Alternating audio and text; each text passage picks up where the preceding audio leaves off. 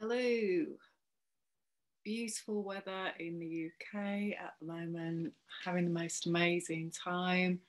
Love, love, love this energy of building up to the summer solstice. And today's video is about the next 20-day cycle of red dragons, yellow sun.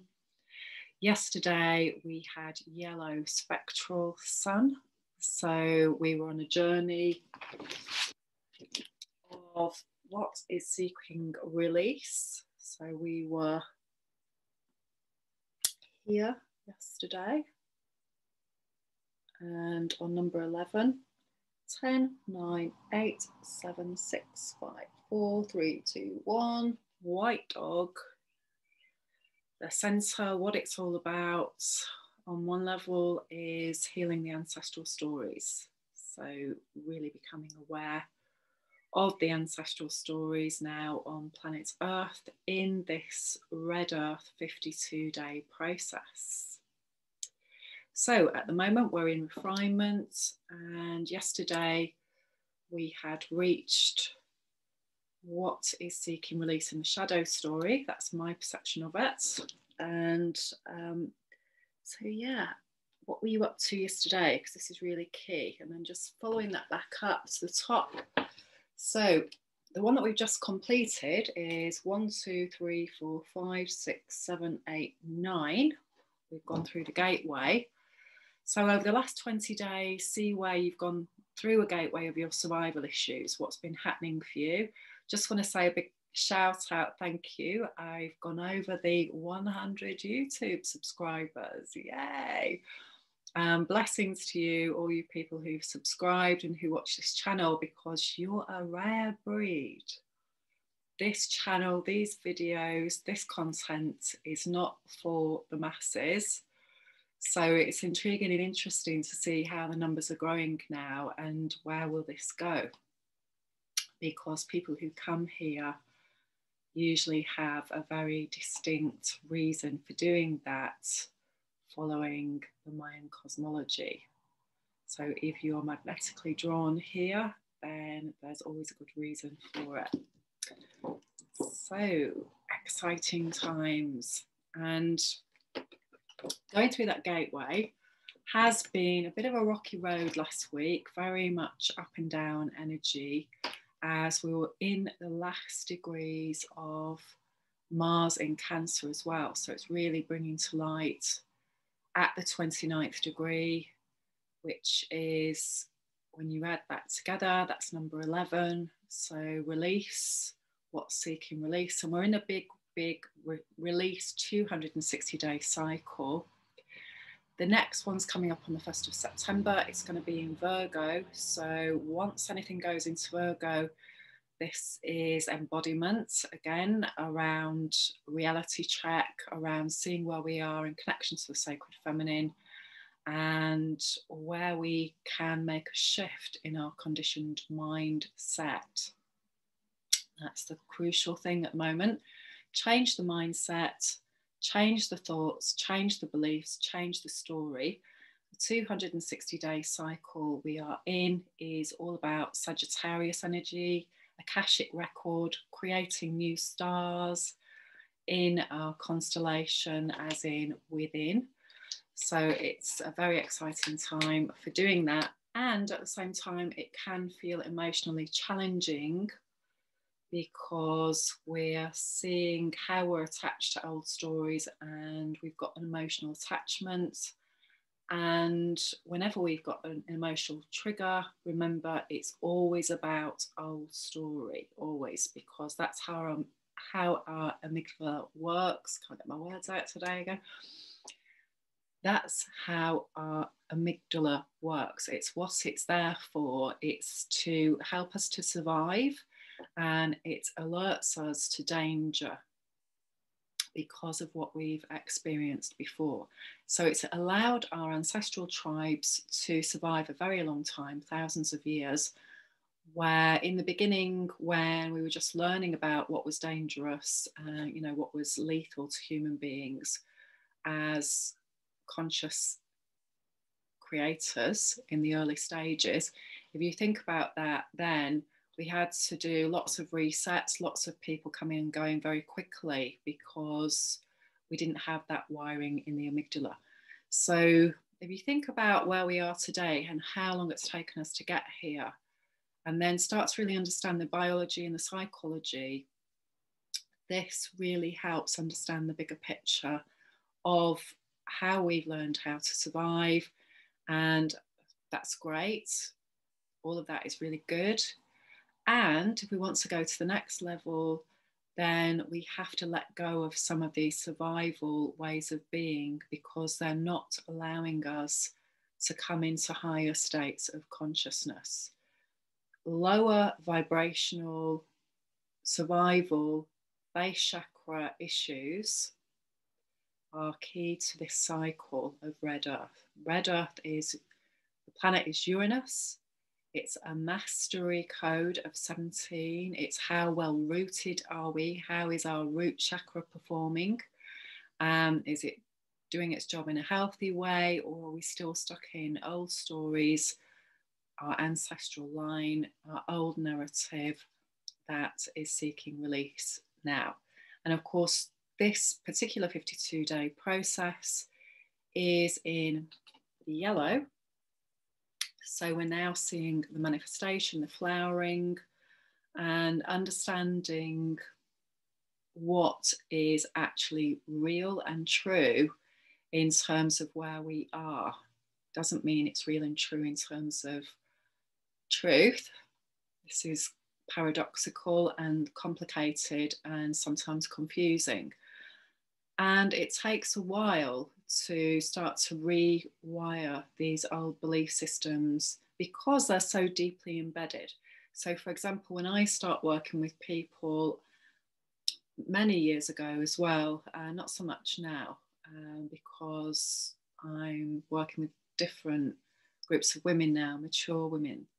But when I first started out 13 years ago, it was often a case of when you're introducing concepts around healing, that in the beginning, people didn't recognize that they were running a survival program code around parents, for example, family. We're wired to protect our tribe at all costs in a way. And so this tribal mindset that is running now, you can see there's lots of distortions going on there around that patterning. In order to heal, we have to learn how to strip away these layers and start to release these coping mechanisms, because we have to go into uncomfortable areas. So we have to become comfortable with the uncomfortable around how we've been treated by family members, for example, by friends. And so we have to dismantle this firewall, if you like to use a computer analogy. And to begin with, many people will be extremely loyal to their parents. And again, it's not about criticizing the parents, it's not about blaming. But again, that often that program, that childlike program, is running to begin with, around not taking personal responsibility, radical responsibility for everything that's going on in our life, and often not being able to look at stories around parents or friends, siblings, and feeling very protective around that.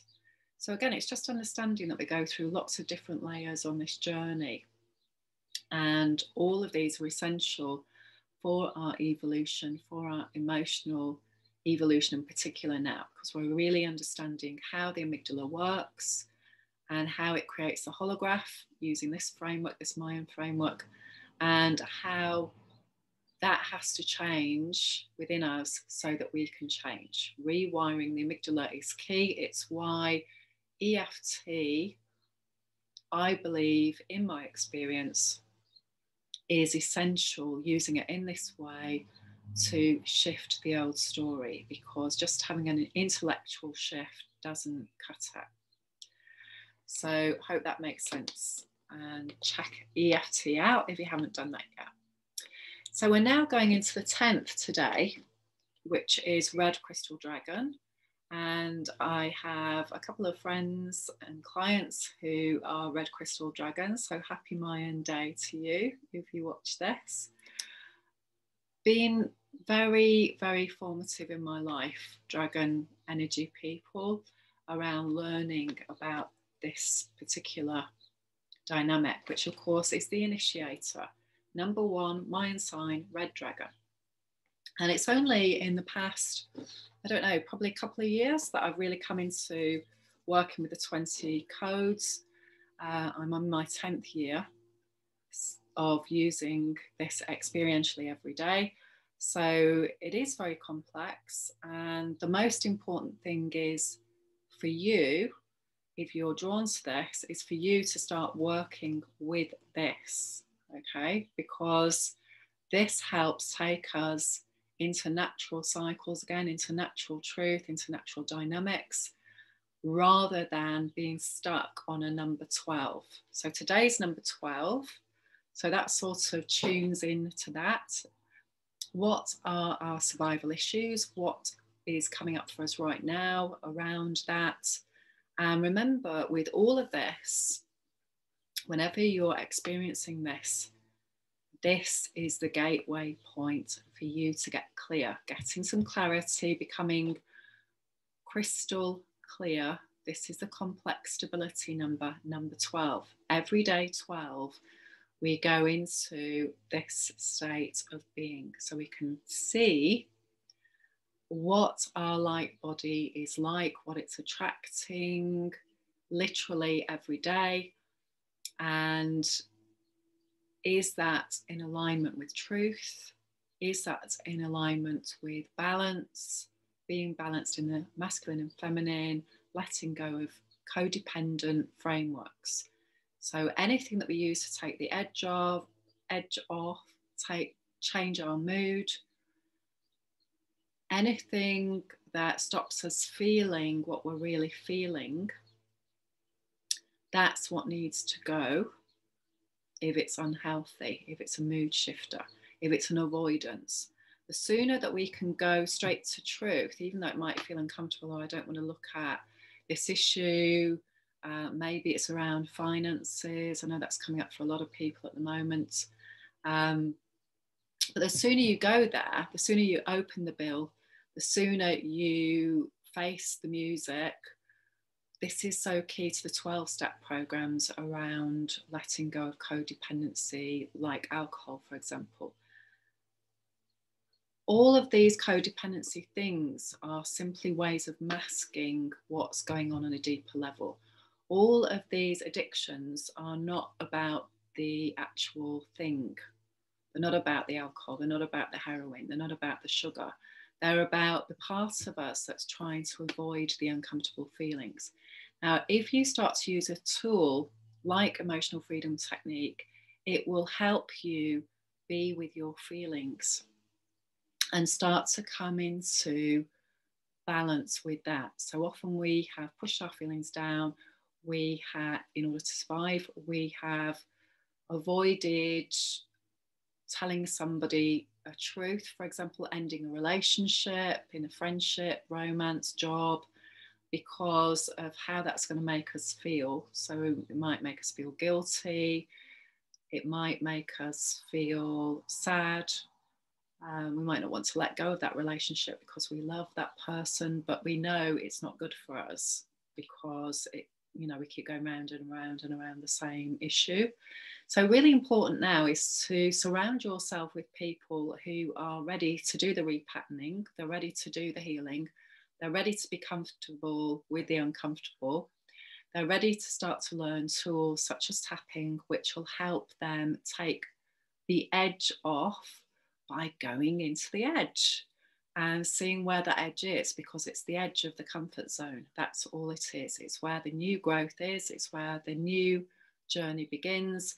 And that's what the solar eclipse and the new moon in Gemini is all about. That energy is what is coming to a close for you if you allow it, and if you choose to do the work and you choose to start doing something new. And the seeds of that old story, they're there in your triggers. They're there. The problem is the solution, in other words. So just becoming very aware of that. So Mars went into Leo in the UK on Friday.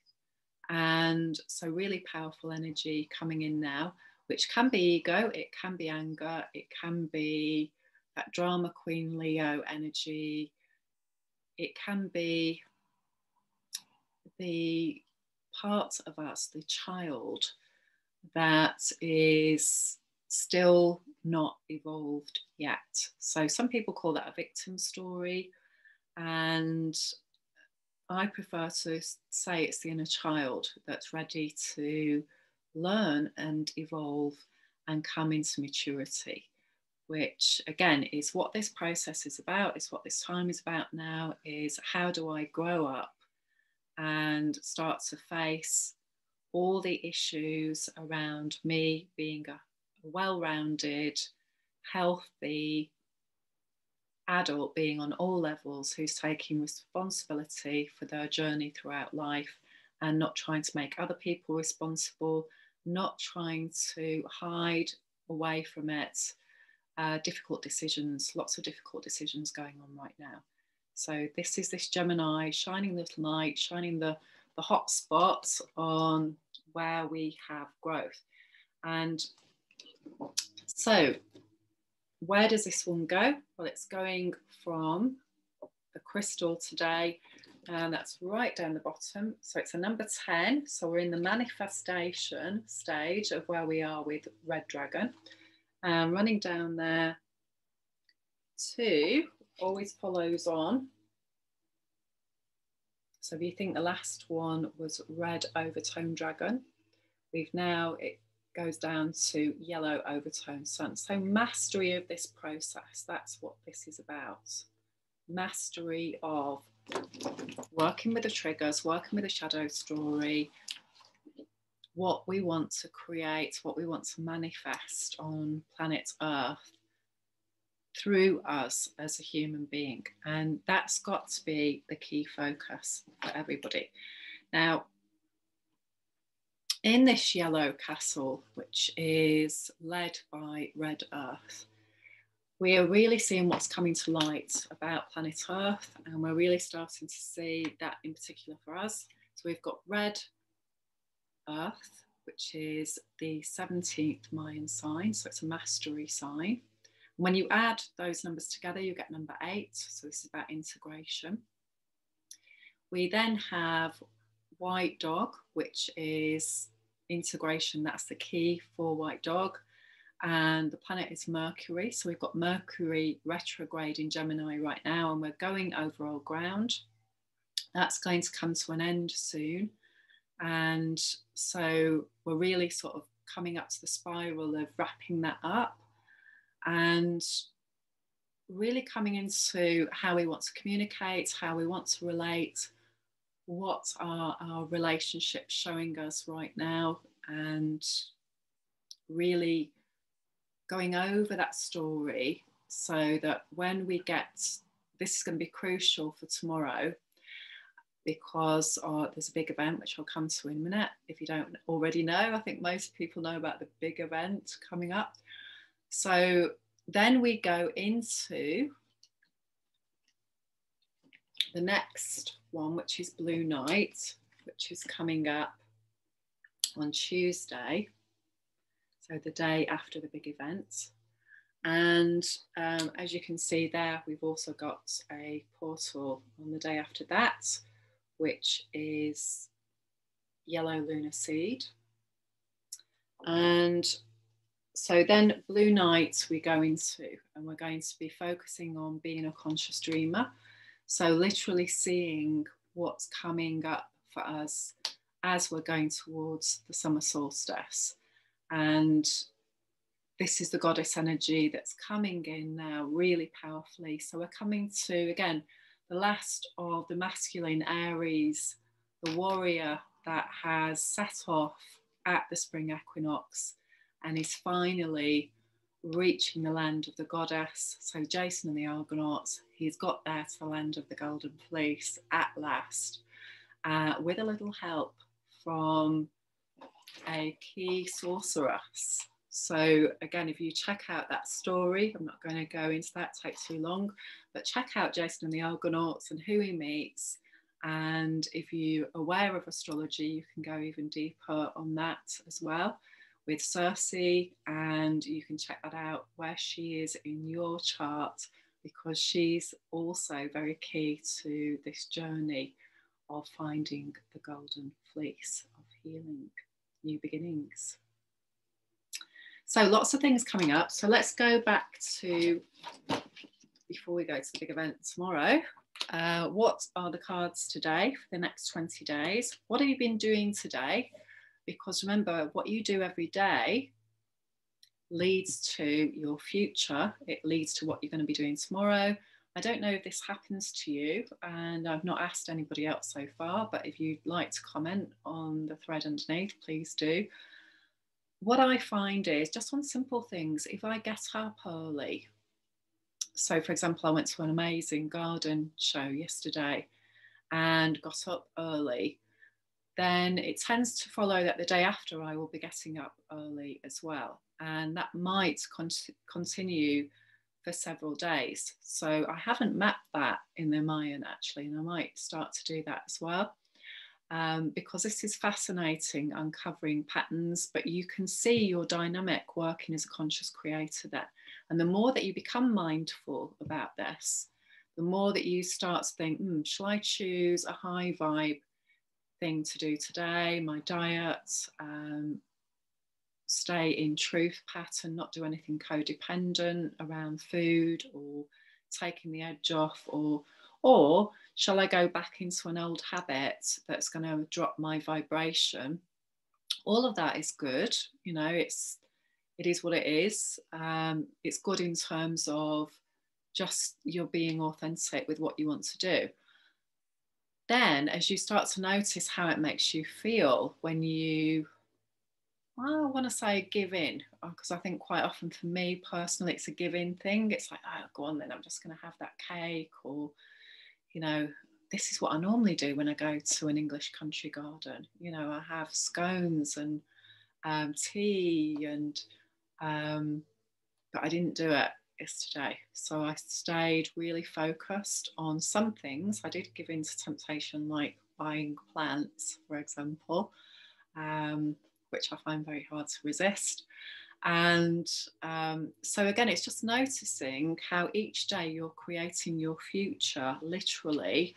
And the more that you can be doing of the high vibe, what's good for you, what's healthy, what brings you joy, then of course that's going to perpetuate, isn't it?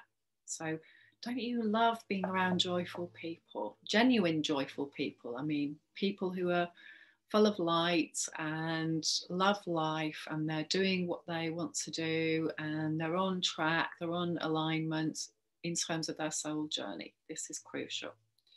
So Spider Woman connection. So we're all linked, the web is there. So it's always remembering that when we might feel a bit lost, a bit lonely, or we're just going through a phase, and, you know, just really feeling that, what thoughts are creating that, where did they come from, tapping on that. Tapping just is so amazing, it shifts you.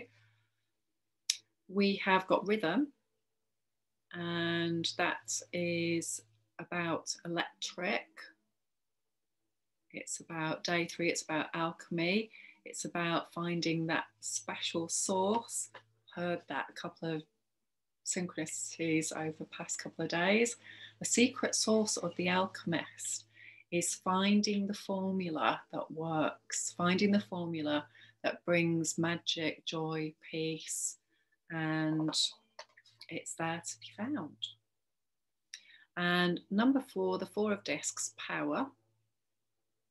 So again, that's a mandala, and if you look at that closely, I was in a castle yesterday, Powderham Castle, and yeah, just tuning into that energy, 800-year-old castle, and how sitting in that space of these amazing ancient oak trees and watching the deer, looking at all the gorgeous plants, people enjoying themselves.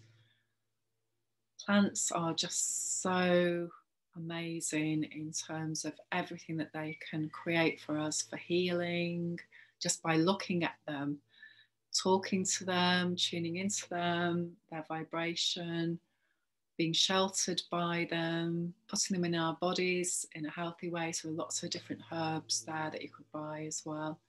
And I'm passionate about that.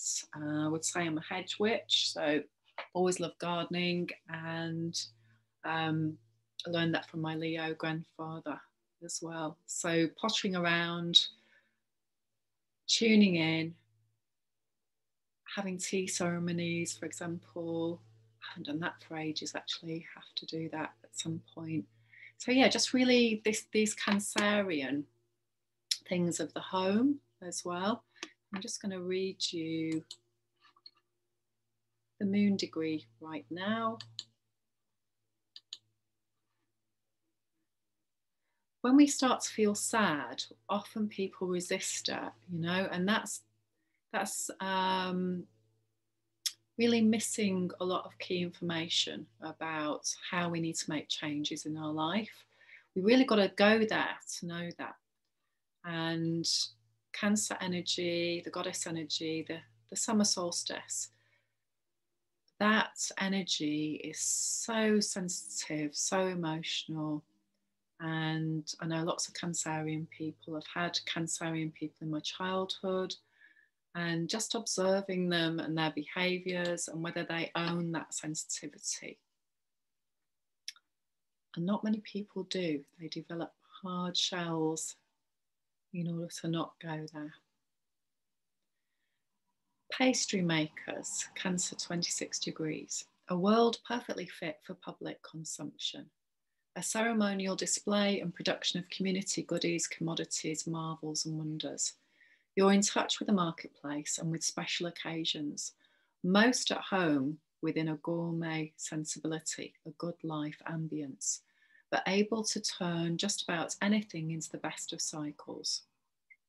Coolly self-packaging, fascinated by images, ideas, culture, and belonging to a circle of special friends, laying it on strong, creating the social glue, the magical rapport, convinced above all that we deserve the best, we are special, we are what it is all about. And that is it, isn't it? You know, that we are the ones that we're here for at this time. And we've been so diverted from that mission because the imbalance model, the codependent model, is very much based on people not having that focus and that purpose. Focusing on other people, how to serve them all the time. And we can't really serve other people until we learn how to serve ourselves. Otherwise, we're giving our energy away all the time. And often it's a coping mechanism around trying to control others, trying to be good, without actually feeling good about ourselves. So that's a real pivotal shift to make at this Chiron in Aries time. The Four of Disks is about owning personal energy, physical potency and vitality, the very act of which precedes change. There may be a feeling of holding on tightly to what one has, emotionally or physically. The ability to do work is unfettered and the engineer is active. The querent is taking solid steps towards creating material security in the physical world. Nothing ventured, nothing gained. So it's important to take risks. It's important to see what has worked. This is the eye of the storm, being able to be in the eye of the storm. And of course, the more that we can manage our emotional states, the more all of these other things around stability come into being. So we're learning how to get in balance with the material. This is again with Uranus and Taurus at the moment. And now more about the big event tomorrow. So the big event tomorrow is taking place at the end of this white dog wave spell. So this 20-day cycle again is around how do we learn from red earth? What have we awakened to about where we are on planet Earth, how we live, what's been coming to light since the start of this 260-day cycle. And of course, further back than that, but in particular, if you use this cycle, this is really key. Then, how are we still running our ancestral patterns, and how have we been refining? How have we been becoming aware of them? So, for example, I'm working with a 52-day process, and I'm working with other people with their 52-day process. And we've all got some common ground there in some way, because we've got similar patterns, we've got similar cycles, because that's how it works. And so as we become more aware of how we're living something now, we might know that it feels out of alignment, it feels painful, it feels something that we've been doing over and over, but we don't quite know how to stop doing it. Maybe we're feeling stuck around that. We're still running mindsets around that. And then as we start to become really focused on what it is, because this is what this 260-day tool is for, to become aware of where we're in alignment and where we're not in alignment with truth. So where we're healing, evolving, changing, and things are coming into fruition in a way that feels really joyful. And where we're not doing that, that's where we need to be really focusing on shifting that health story. So in White Cosmic Wind tomorrow, we have got the shift around, am I able to listen to my spirit? Do I make time for it? Do I tune into it? Again, White Wind is the second Mayan sign. It's a new learning coming in. It's twinned with Red Earth. It's part of the same tribe. And so it's what's coming to light. What is Uranus bringing us on the planet? It's in Taurus. So what do we value? What do we love? How do we value ourselves? That's the most important thing. So tomorrow, what is happening is we've got the second Saturn Square with Uranus, and they're both at 13 degrees. So this is the goddess energy again. This is the shift energy that is coming in. So I'm going to read you the degrees of these, because that's what I intuitively felt to do. So tomorrow, who knows what's going to happen, but it seems to be quite a dynamic energy. Lots going on the world stage at the moment. And I know a lot of people that I know are finding it very challenging with a lot of the deception that's going on at the moment around truth, manipulation, using people's fear, of course. And of course, people have to change their fear so that they're not manipulated. But a lot of people aren't aware of that right now, of how that works. And watching innocence being corrupted on that stage is hard to watch. Taurus 13, a treatise on imaginary creatures, pretending to be caught up in the game, playing out the image. Everything becomes contrived and spins out ever further. You have an appetite for self-confounding, musing upon what it might be like, stepping back from one thing to think about another thing, leading to irony and reliance upon wit, standing away from the world, caught in a byway of the personal self and wandering aimlessly but purposefully. The ultimate intent is to see this one through, to take it on and play it out and be through with it. But meanwhile, it is beguiling and ensnaring to live so far inside with so little real outlet and such a load of concepts and memories and desires to carry around everywhere you go, as though this were what individuality means. So pretending to be caught up in the game. That's a really strong image for me right now around the bullshit, which for me, that's what Taurus is. It's not doing the bullshit anymore. It is what it is. You know, it's being practical, being grounded, and not being sidetracked by these Neptunian delusions and illusions. Neptune being linked in to the Sword of Truth, White Mirror, which was the energy of the new moon and the solar eclipse.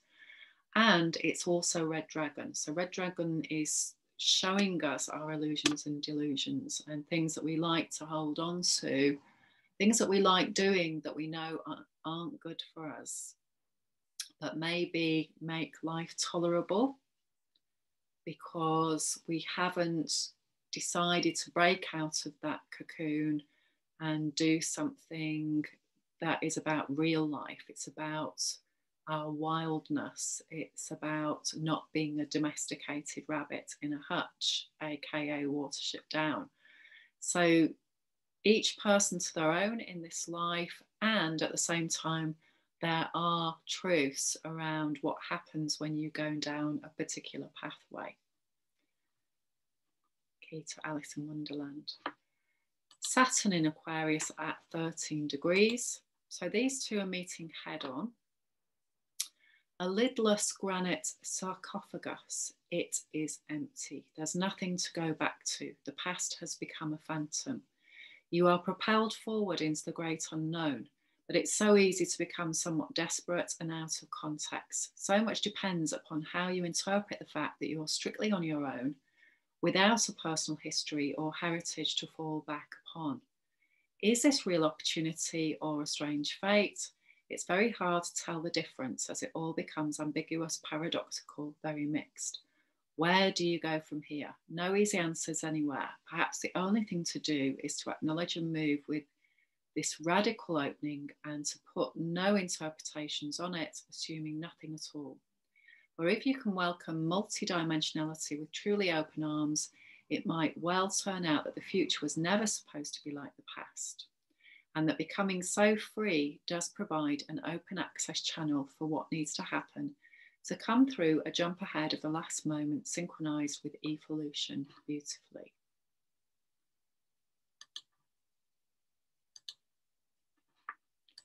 I love reading the degrees because each time they give me a bigger picture perspective, and that's so key to Gemini and Mercury and the messenger of the gods, isn't it? It's being able to step out of that personality that we're playing and remember what we came here for at this time, and to really go into that fear that's coming up around survival story, around massive things happening on planet Earth right now, and trusting that they do need to happen so that we can go somewhere else.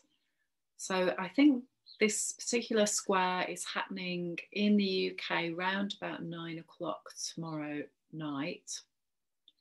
And so just to be aware of that energy, and also that we've got Mercury retrograde, and we've got the North Node in Mercury and Gemini as well at 10 degrees. So again, where all of these are in your chart will shed some light. If you want to know more about this and you're a woman, I have women groups every new moon. I just had the last one and it was really powerful. So these new moon groups that I do, they do focus on the astrology. If you want to focus on the astrology, we also focus very much on transformation work, which is tapping, and that's my passion. So check my website out, flowwithjo.com, and have a look at the new moon circle if it calls to you. The more that we work in groups of women, the more we build that energy and synergy, and magic really does happen because we always show each other different aspects.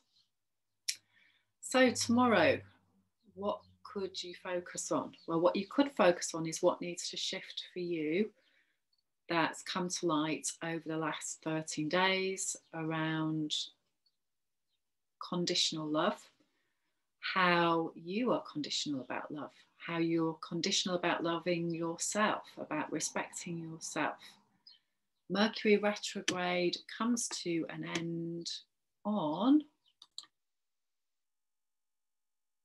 I had to check that out for the time, and I'm still not exactly sure for the UK time, but it's the 22nd, 23rd, and it's at 16 degrees. So again, where that is really key. Once the retrograde finishes, 16 degrees, again, in terms of adding those numbers together, that's number 7, which is shaping our destiny, blue hand, Mayan sign. And in terms of, if you leave it at 16, it's the heart warrior. And we're going into the warrior wave spell as well after Blue Night. So I love how all these link in together. So we have Black Moon Lilith as well, and Pluto are both at the same degree of 26 degrees. Add those two together, that's number 8, integrate. So again, the more that we face our fears, feel our fear, start tapping on where is this coming from, this fear? Because it can and often is simply a projection of past history in this particular lifetime, as well as a culmination of all other lifetimes. Because remember, whatever we're doing in this lifetime is a culmination of everything that's gone before. So don't get too hung up on past lives, as you need to have that information in order to move forward. You don't. It's great information, it's extra information, and there's lots of ways where you can find that out, especially with the North Node, South Node, and where that is in your chart, that gives crucial information. Also looking at past cycles in astrology when we're having these same patterns. So remember, on one level, it is all about the pattern. Blue Night, the planet for Blue Night is Saturn. So knowing your Saturn code and the patterns that you've been creating in life and how you've been evolving your ancestral story, who in particular. So for me, it's my grandmother on my mum's side. I really know that now, and that's really helpful. The more you start to really map your code and do your family constellation, that will help enormously around getting clarity about things so you can understand and you can go deeper. And of course, people do need to understand things in order to make sense of them. Again, that's what Gemini is really about. This is fundamental to deep, healing, caring, empathetic people. This is foundational stuff. You know, this is the power stuff. This is the 4 of Disks as well. It's really understanding what makes us tick, why we tick in a certain way. And if we don't resonate with a health vibration, if we are not in touch with Mother Earth, if we're not being earthed and grounded, finding ways to do that, finding ways to heal, finding ways to rewire our reality and be empowered in doing it, that is essential to women, especially who I'm working with at that time, because the sacred feminine energy has been so out of balance for such a long time. And I believe that's key for our evolution. It's key that we had to go down that road in order to understand it. in order to navigate it, in order to understand all the pitfalls and the pathways and what creates what, and how to understand alchemy, how to understand what ingredients you need there to make the secret sauce, and to really fundamentally work with yellow human, the philosopher's stone, how to be a healthy human being on all levels, mind, body and spirit. So I hope you have an amazing 20-day cycle. The next 52-day cycle starts on the 11th of July. If you're a woman and you'd like to take part in that and really start to go deeper with understanding your personal process, if you're ready to understand your karma in order to do your dharma, so understand how to do the work, how to change your destiny by learning how to shape it and have fun doing it as well. So really start to align with this amazing magical time and set your heart on fire with this Mars in Leo. This time can be truly amazing for us to heal our heart, to raise our vibration, to feel uplifted, to know that it is possible for us to create our heart's desire. Now it's why we're here. And please do get in touch for more information and come and join this circle of light that we are creating very powerfully now to birth the new earth. Lots of love. Hope you have an amazing day with hopefully sunshine wherever you are. See you soon. Bye for now.